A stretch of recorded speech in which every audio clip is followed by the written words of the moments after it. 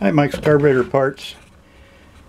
I'm going to adjust the vacuum brake on this Monojet one-barrel carburetor.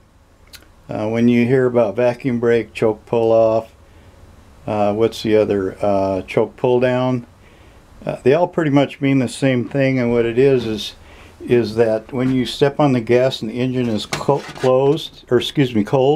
and the choke is closed, if you step on the gas and you don't get the choke open a little bit, it's going to stall out probably because you don't have enough air.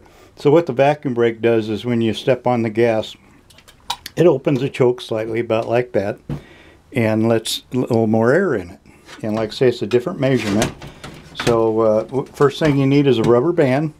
Put the rubber band on like so, and that just keeps pressure on it, so it pulls it back while you're testing.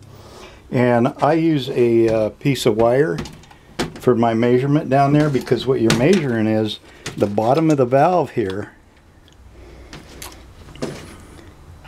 You're measuring the gap that's right in here when it's open. I don't know if you can see that or not. There will be a gap there. You can see it better up here. I wish the measurement was up here.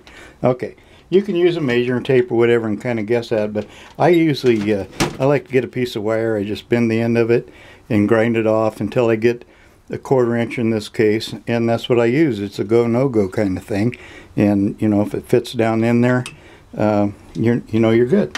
So to do this one, like I say, put the rubber band on, hold the throttle open a little bit.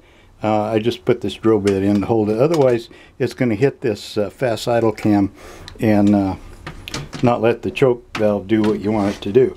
And then you allow the choke to open and push the vacuum brake, this right here, this rod, push it that way.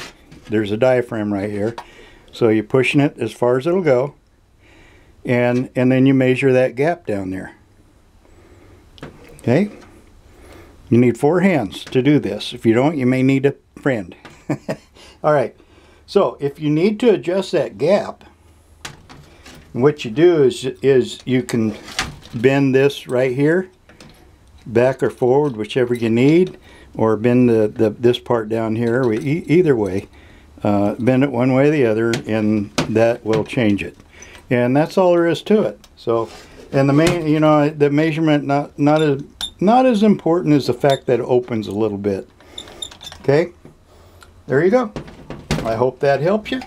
You can find a kit for this carburetor, by the way, at mikescarb.com. That's MIKESCARB.com. Thank you for watching.